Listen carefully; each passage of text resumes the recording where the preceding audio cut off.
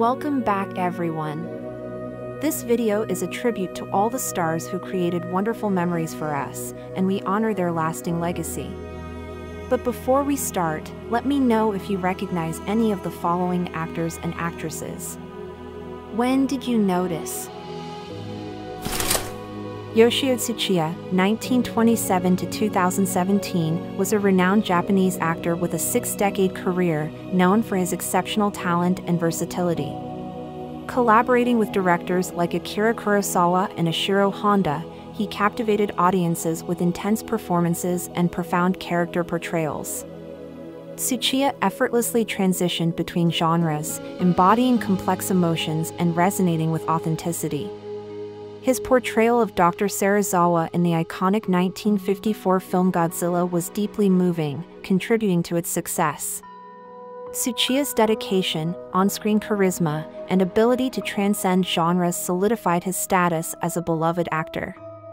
He passed away in 2017 at 90 due to heart failure, leaving behind an influential legacy in cinema. Hugh O'Brian, an accomplished actor, made an indelible mark on the entertainment industry. He rose to fame in the 1950s and 1960s, captivating audiences with his talent and charisma. His portrayal of Wyatt Earp in The Life and Legend of Wyatt Earp made him an iconic figure. O'Brian's versatility shone in films like Ambush at Cimarron Pass and 10 Little Indians, showcasing his dramatic and comedic skills. Beyond acting, he founded the Hugh O'Brian Youth Leadership (HOBY) organization in 1958, inspiring young leaders worldwide. O'Brian passed away in 2016 at age 91, leaving a lasting legacy in entertainment and youth empowerment.